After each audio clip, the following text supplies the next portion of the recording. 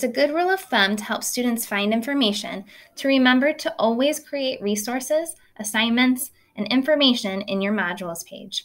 Whether you're using a home page with buttons or if you have students come straight to modules, all of your content should be stored and housed here in one place.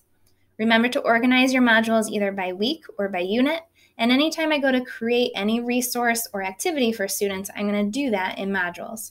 So I'm going to click on the plus sign for the module I want to add content to. I can create an assignment for students.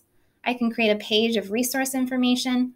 I can start an online discussion, or I can just share a URL to a resource or a video that I want students to engage with. But this is where all of your activities need to be created and stored for students.